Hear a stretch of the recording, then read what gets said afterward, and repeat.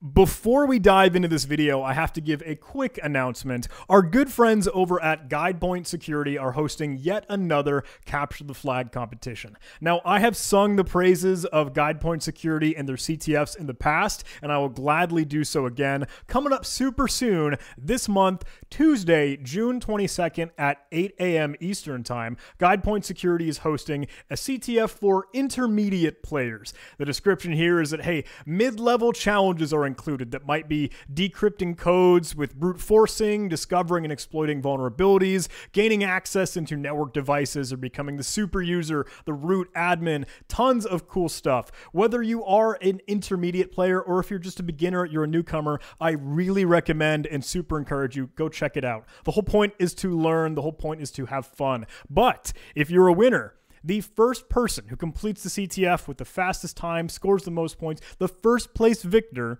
wins an $100 gift card. Now, it's totally free, all online, and you can register right now. I have a link in the description, and I'll be showcasing it on the screen here. Enter your name, enter whatever information you need to, so you can click that Register Now button, and you'll be greeted with an email that will give you VPN access and all the information you need so you can enter the environment when it's game time on June 22nd at 8 a.m. The game will run until Monday, June 28th, 5 p.m. Eastern Time, so plenty of time. Take a look, have some fun, solve some challenges, and learn a lot. I'm super excited for it. I hope to see you on the scoreboard. Hey, what's up, everybody? Welcome back to another YouTube video. This is kind of off the cuff. This is totally random and spontaneous. I kind of just got this passed to me, and I thought, you know what? I got a little bit of time. Maybe I can squeeze in a video recording. So hopefully we'll have some fun, but this is just diving in, cold feet. I don't know what I'm up against, so here we go. We are checking out this directory here. I have a folder named PowerShell, and I'm going to list out the files in this directory. Now, I haven't collected all the files, and I don't know if I will need to get more, but I figure maybe this is a fine enough start that we can get moving. So what we're looking at is a command that started some weirdness, started some badness, started some potential malware running on a computer, running on a host, and it starts off, you know, a little PowerShell call. So it goes ahead and reaches out to the PowerShell path, invokes PowerShell with window style hidden, and the nice meme case, right? Random capital letters, random lowercase letters, just to kind of evade antivirus or not get caught by stupid, easy, bad, static signatures of just using, hey, one specific case. And execution profile, or EP, set to bypass. So we're not going to worry about the execution policy. Sorry, that EP should not be execution profile. It should be execution policy. I misspoke. And you know, when you end up trying to write PowerShell on your own computer and you say, oh, it errors, running scripts is disabled on the system, turns out you have to set the execution policy to something other than restricted. You can do remote signed, you can do unrestricted. There are some other ones, I believe, but bypass totally doesn't care. It's just, you know what? Stuff is off the wall here, so bypass will totally ignore the execution policy. Then we end up running this script, which is a weird folder out of another meme case Microsoft directory random name with a long, verbose file name here that ends in a PowerShell script, .ps1. It ends in that file extension for a PowerShell script. So, spooky. This is a startup file. This was originally a auto run that was a shortcut, a .lnk file that would kickstart this inside of like startup directories, startup folders. So persistence for potential malware. Let's go take a look at what this big long boy in this PowerShell code might be. I do have that saved in this directory here. So let's go ahead and take a gander. And it's a long one. I don't know if you can see my horizontal scroll bar down there, but I'll turn on word wrap and we'll see what we're up against, which is that. Nice. Okay. So oftentimes I will try to go through and like beautify or kind of clean this up or format it in a way that I can actually make sense of it. I haven't found, and maybe you know, so please do let me know in the comments if you got something. I haven't found a good sane PowerShell beautifier. Like, I see stuff for Visual Basic Script, I see stuff for JScript or JavaScript or anything else, but I can't track down anything online, and maybe I'm just not Googling hard enough, but I haven't been able to find one. I think I found like one. It's like the edit DTW beautify script, but that will work only locally. It's a PowerShell script that you're supposed to run on your own PowerShell scripts, and it seems to only like function within Windows. At least I don't think I've been able to get it set up in Linux. And again, maybe I'm wrong. Maybe I'm just not doing it the way that I should. But in the meantime, sounds like we're going to have to clean this up, beautify it, format it on our own. So I'm going to turn word wrap back off, and I'm going to replace every semicolon, which might indicate the end of a statement, with a semicolon with a new line attached to it. So then we'll have multiple lines. Now, if I were to jump all the way back to the very, very beginning of this code here, we have something that is a little bit more readable. This big, long thing is seemingly base 64. I think you might be able to see it at the very, very top here. Lots of random letters, lots of random numbers every now and again, and it has an ending of an equal sign, which could be used for padding. So sure, that's a quick telltale that this is base 64. Let's call that variable, and it looks like all the variables are like some big long hash. So that's kind of nice and convenient for us because we won't accidentally clobber variables if we were to try and rename them based off of their name alone with some simple find and replace. And I like to do that. You probably see me do that in other videos. So we'll call that blob of base 64. You know, I don't think I could have said it any better.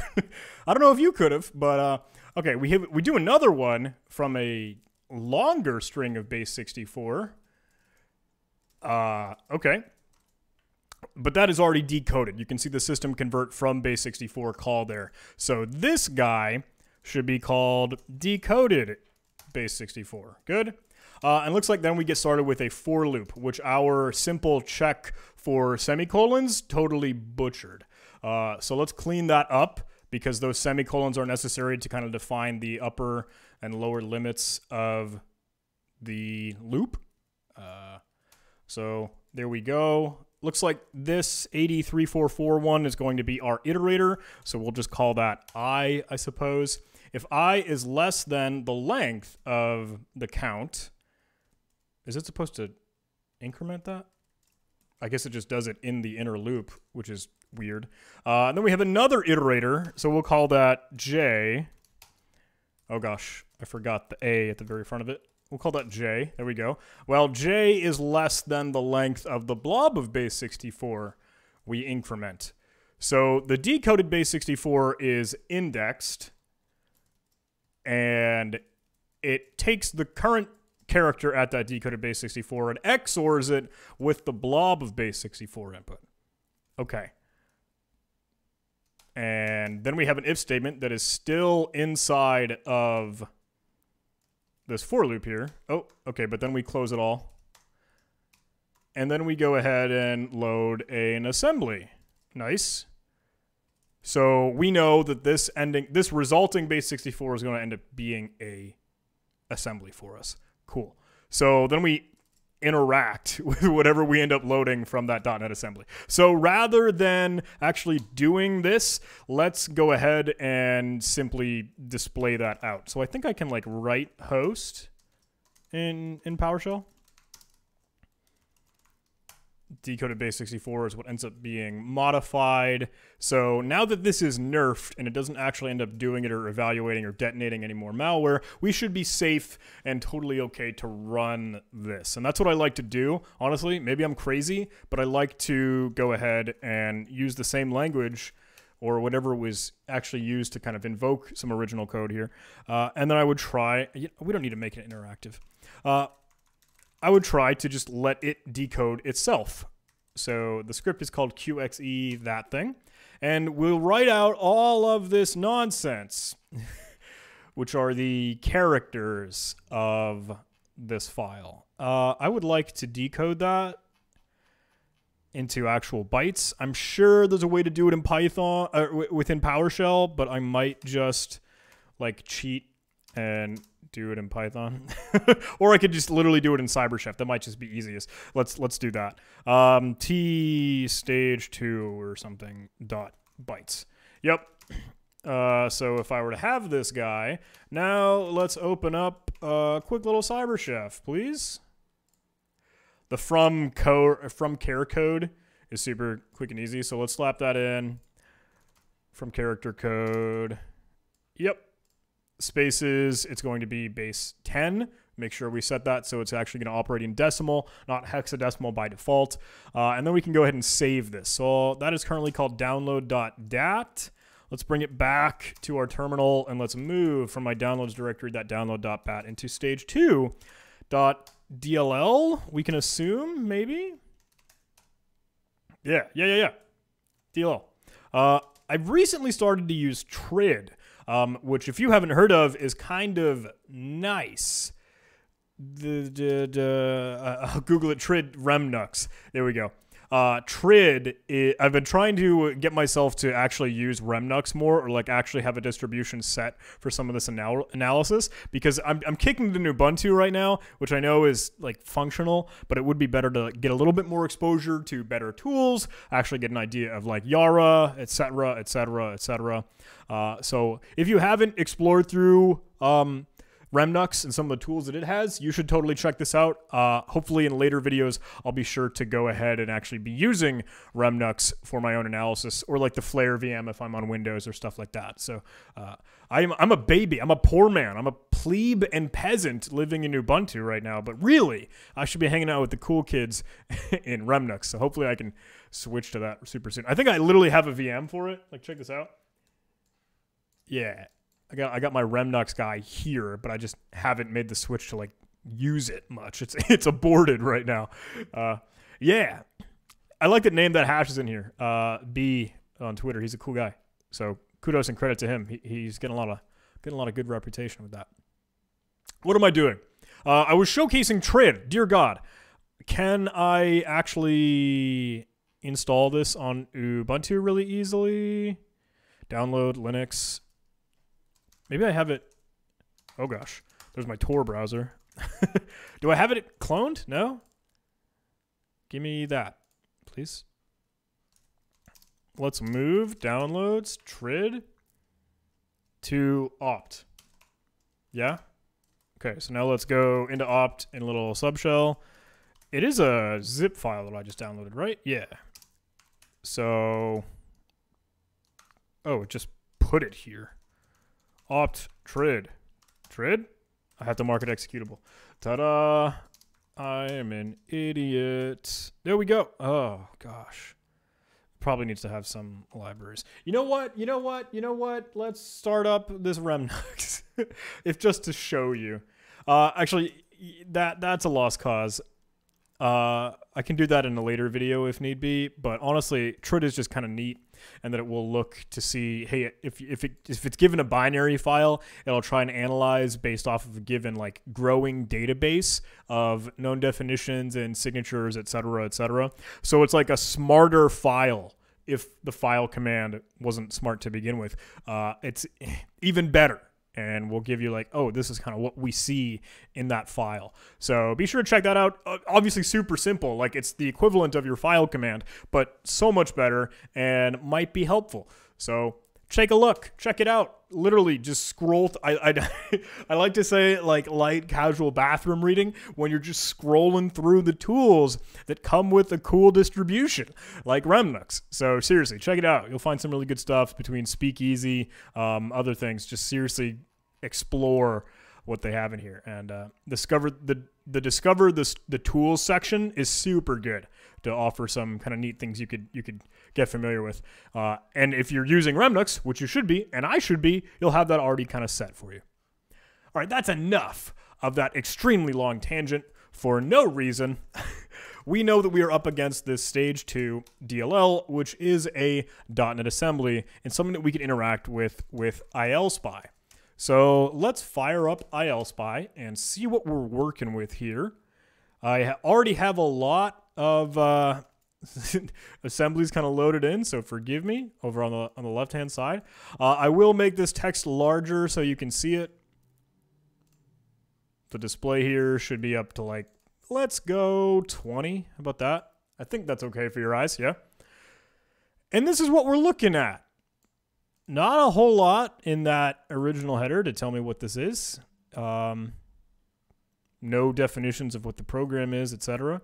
But references, looks like we're pulling in from MS Core Lib and system. The minus module, I've never actually seen anything particularly interesting come from that in ILSpy. So I'm going to ignore that. We do have Mars, though, which is that class or namespace that was referred to in our original malware stager here. This loaded the base64, ran Mars and the Demos class, I suppose, and interact.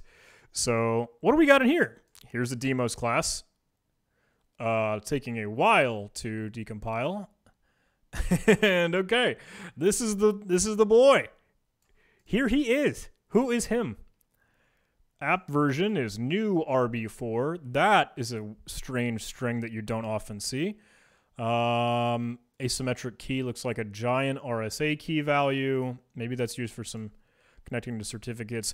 Ooh, our configuration looks like a little destination address to a spooky IP address.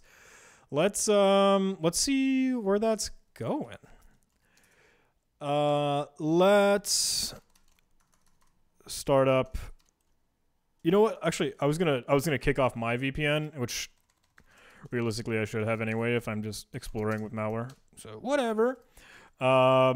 Let's go check out Shodan and see what is in the mix with that guy, with that IP address, if my internet will allow me. Thank you. What you got? 37120247199. What are you hanging on your window there? What decal do you have on your doorstep? Those locations and a apparently currently live web service without hosting a index.html or index.php, so no index page. But that's over there. Okay, let's get back to it here. If that actually does have a port 80 running, can I check with it? Can I interact with it? Nothing coming back to me, but it didn't like time out or anything. It connected. Oh, no, it is getting a 404 not found. Huh.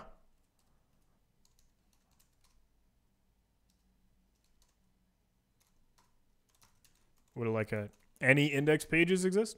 No? I mean, that's obviously just going to try those already by default curl, but you could do some like GoBuster or DirBuster or kind of look at pages. I have heard conversations surrounding that where people are like, hey, running a GoBuster scan, running a DirBuster scan is not illegal. And I don't know if that's right. So as soon as I say that, as soon as those words come out of my mouth, I want to immediately add the disclaimer and retract that. Like, I don't know. Personally, I wouldn't do it. If it were me, I wouldn't run a massive directory brute forcer against an IP address or domain that I don't own, because that just sounds bad. Just me. Scrolling through a lot of stuff here back in ILSpy, looks like we have some definitions of J tokens, J parser. Are these meant to be like JWTs, like the JSON web tokens? For real? Oh, I should run d4 dot on this, by the way, just in case it is actually obfuscated whatsoever. Let me do that. I'll do it on stage 2.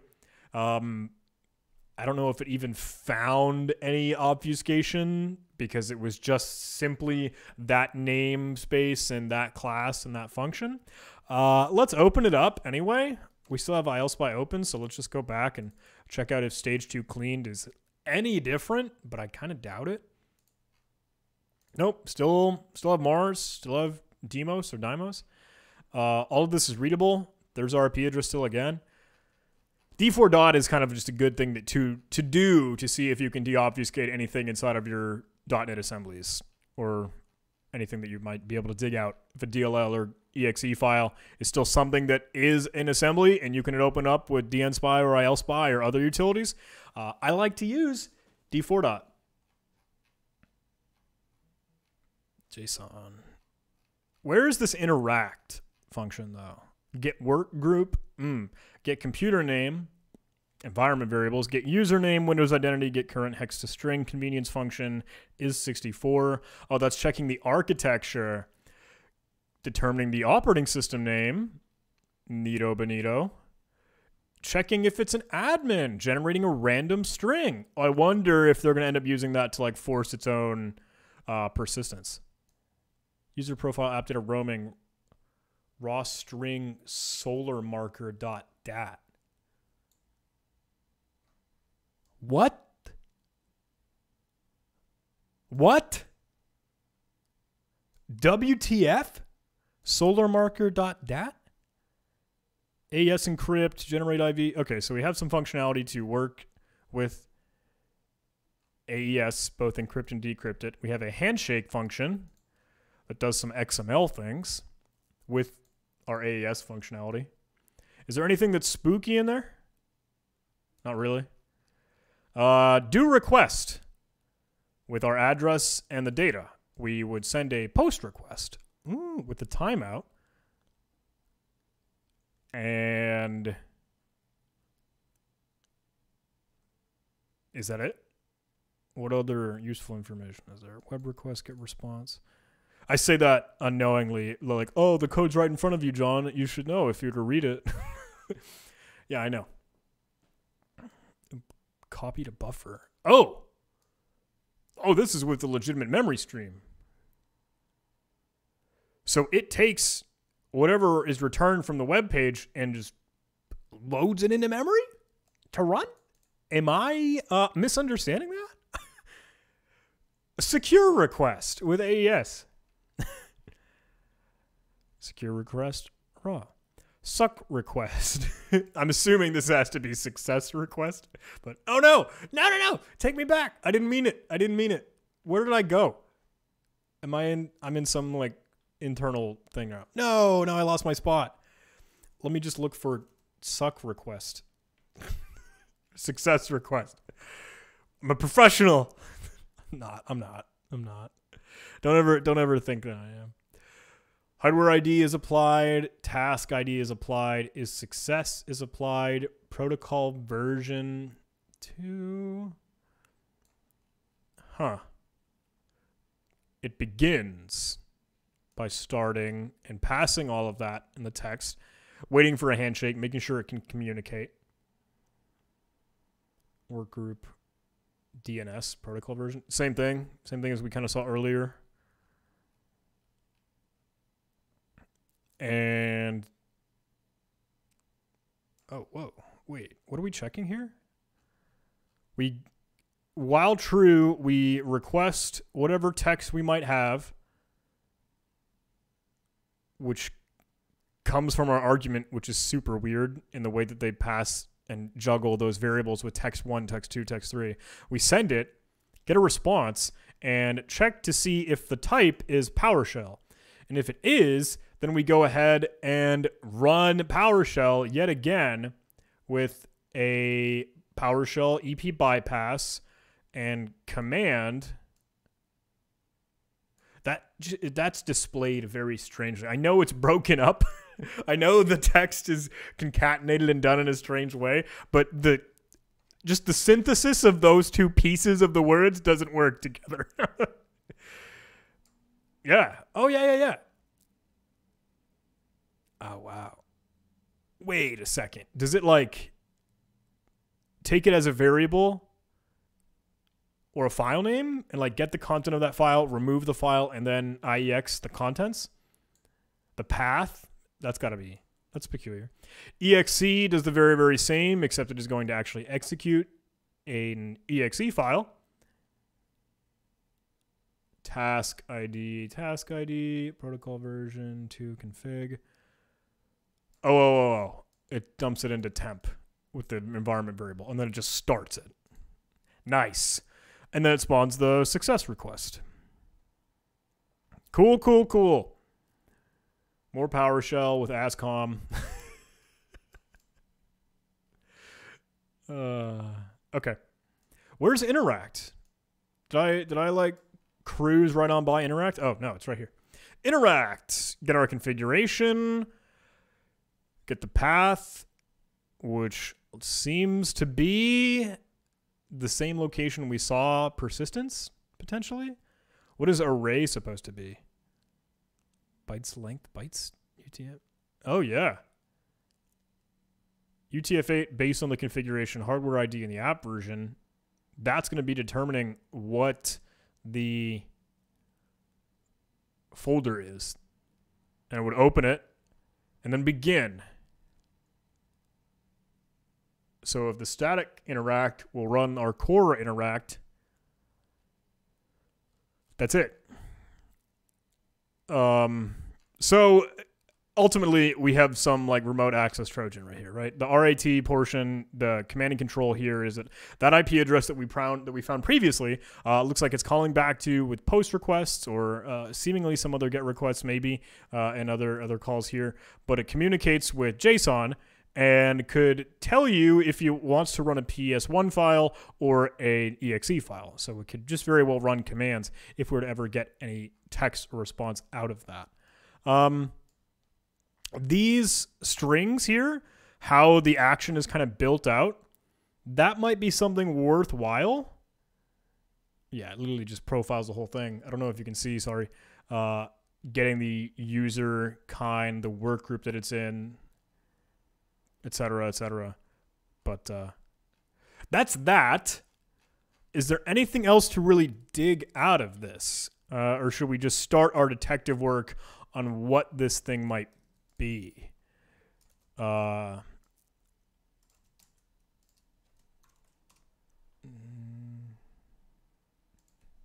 Rock band songs? I don't want that. That looked like a peculiar string, so I wanted to Google for that. Can I Google for this IP address? Is there any analysis on that? Other than the list of IP addresses? Yep.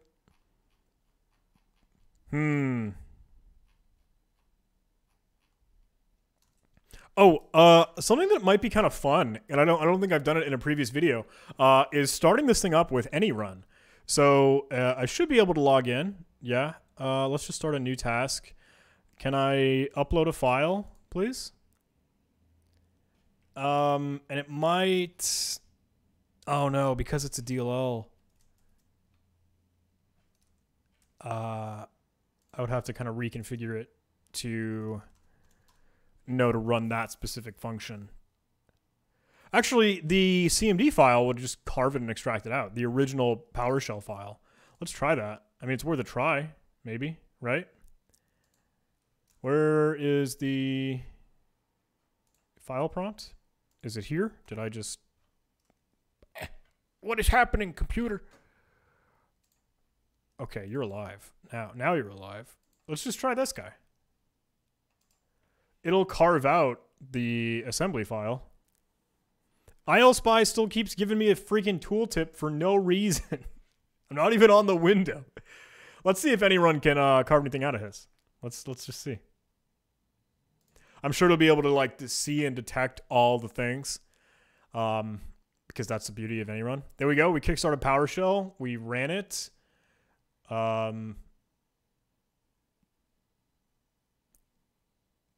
Is anything else gonna happen? Are we still connecting?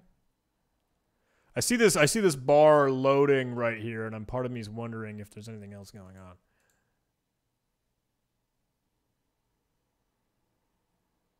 Oh no, it needed to stinking run it. I'm an idiot.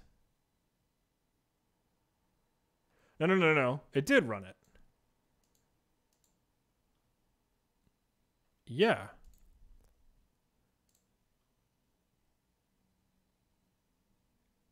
So I want to wait for this progress bar to, for some reason, get there, and then we'll call it, because I've expected this to actually export the thing out. But I guess it didn't. Oh! Is that just like the timer for the analysis? I guess so. What the F? That didn't get anything. What is wrong? Trid is still whining. Oh,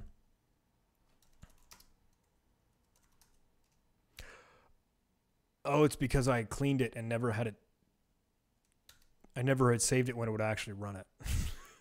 Oh, I didn't have the original. Let's do it again. Let's do one more time.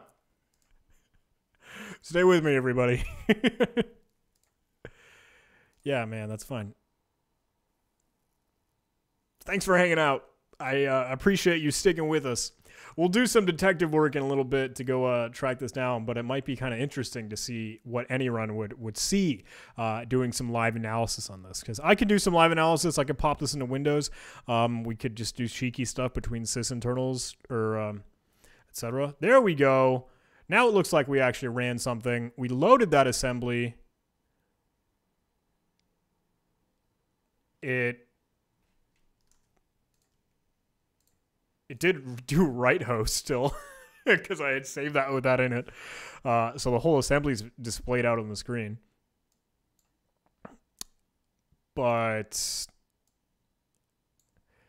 it is still running according to that little animation over there, which means that interact from the assembly is still actually executing.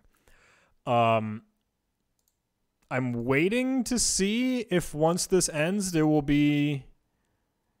Oh, yeah. It ran solar marker. It got solarmarker.dat. Oh, I want to check out what solarmarker.dat is. It's a file modification, though. Gives me the contents. Drop from the process. And it ran TRID. Nice. It won't be able to detect it because it's a text file. But it's that as the contents. I'll zoom in on that. Exciting. I'm sure that's used for something, but we could download that if we wanted to. What else is happening here? Yep. Infected password on the archive. Thank you. Did not see any network requests though. What is happening? Oh. I'm scrolling through the timestamps here as to when things happened. Because I moved it. But it's not going to end up showcasing the assembly that ran because it's in memory, right? When it loads it like that. That's still going to end up running or touching disk, I thought. But whatever. I forgot about solar marker. Is that something we can use to track this thing down? Let's go to Google, actually. Solarmarker.dat. Yellow cockatoo. Something that Red Canary's got. Yeah. This is December of 2020. Yellow cockatoo, search engine redirects, in-memory remote access Trojan. That's correct, and more.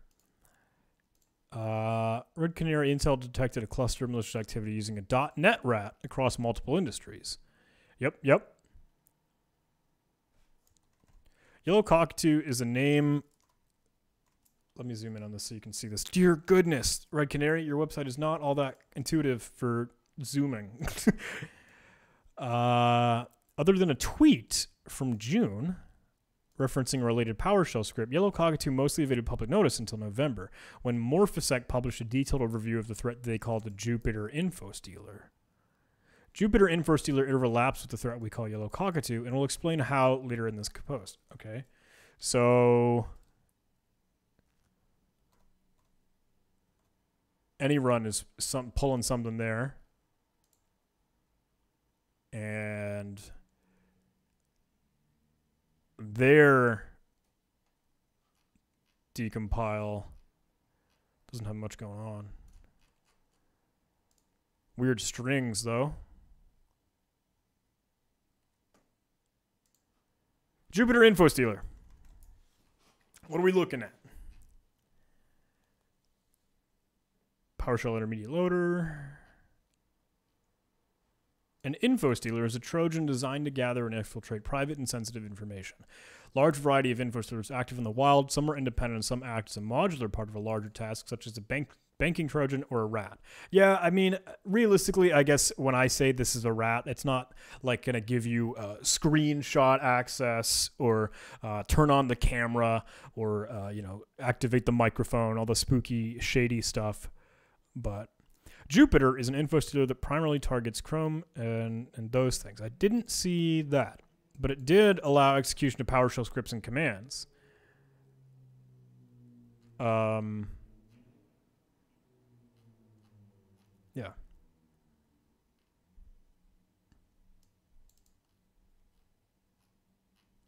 What does it do?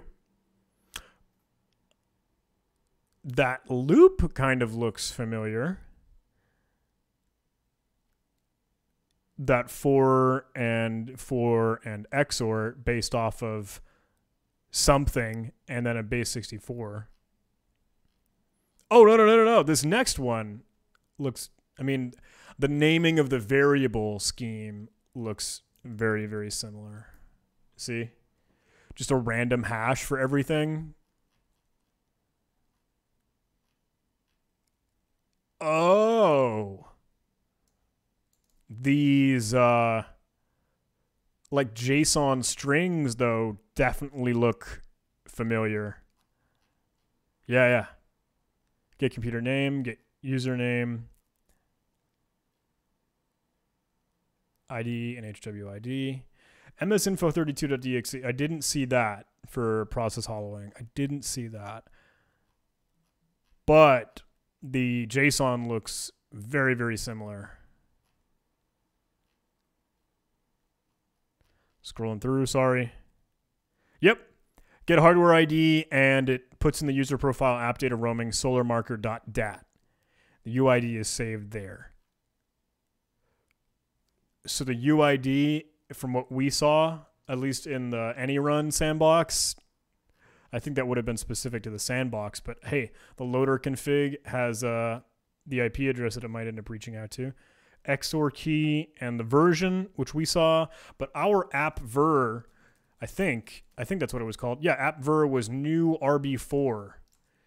Is that something that we'd ever seen? Remnux, what are you doing? I'm sorry. I didn't mean to start you earlier.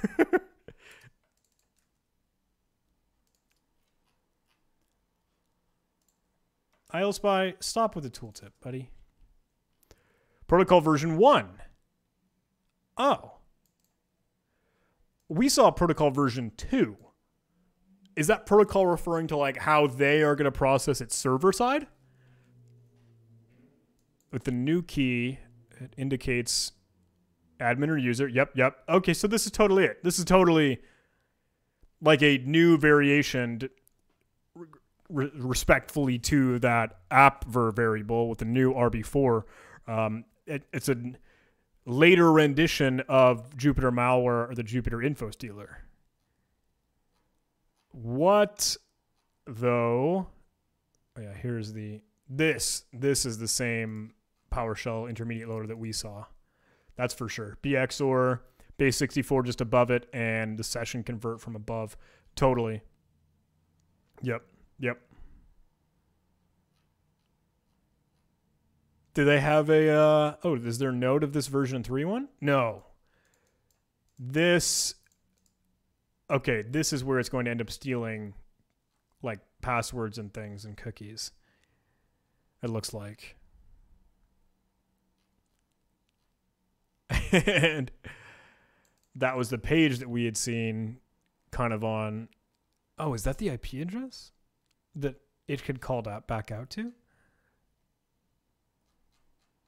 Does it include that there? Is /login a thing? Oh, what about the IP address though? Let me see if chat login is a thing. No. Nothing for me. Unless we need to supply it like a variable? No. Dang. Next %2f j %2f. Oh god. percent to FJ, percent to F. No, nothing. Nothing for me. But that's the admin panel, supposedly. Yeah. So it's been changing. Some strings that they've seen previously back in 2020 had DRDN for the version, but we're looking at new RB4.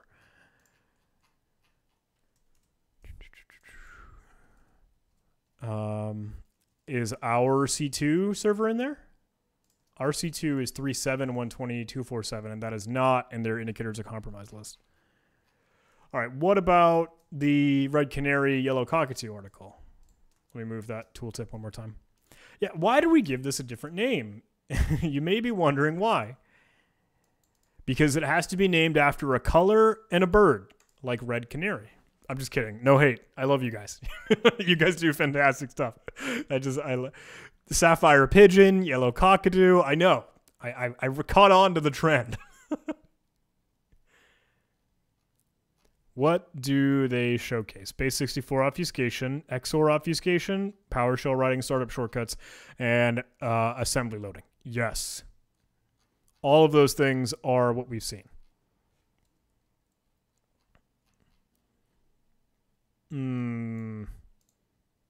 Users redacted.txt. Oh, God. Why didn't you clean that?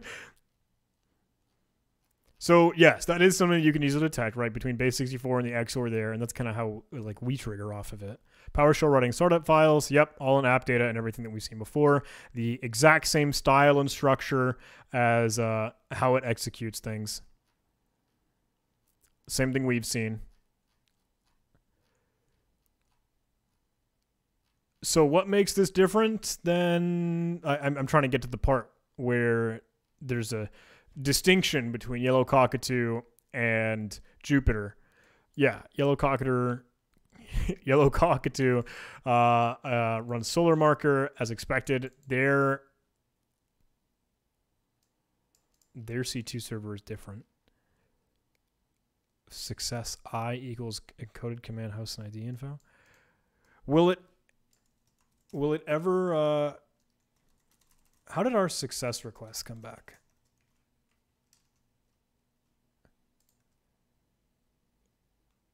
How is that sent, though? It just returns the JSON data in that function, but text2 is built, and then after it would run a command,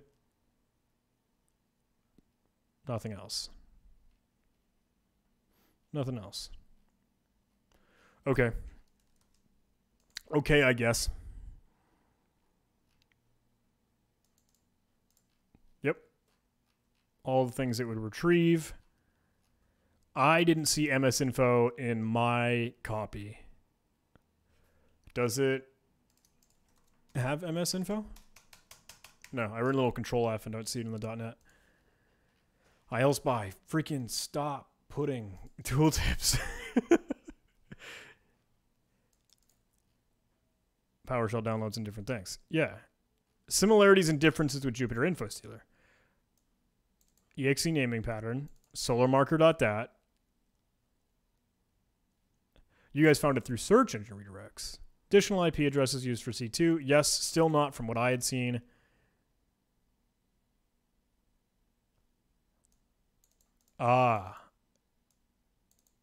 DN FP1. Am I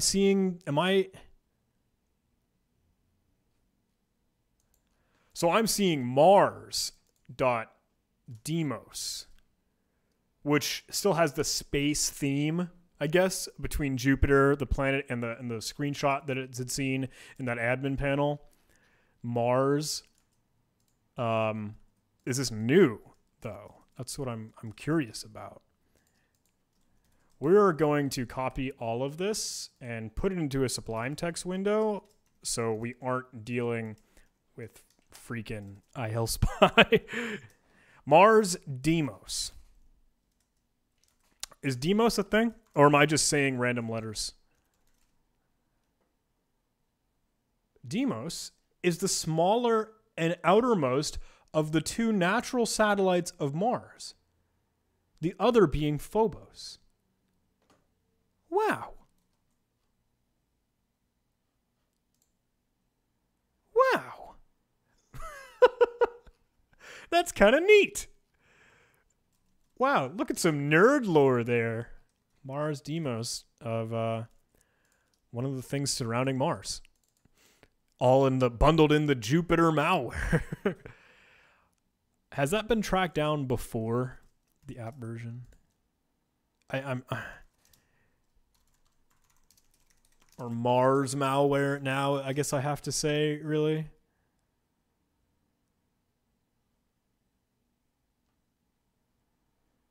Oh, Phobos. Well, Phobos is ransomware, not really.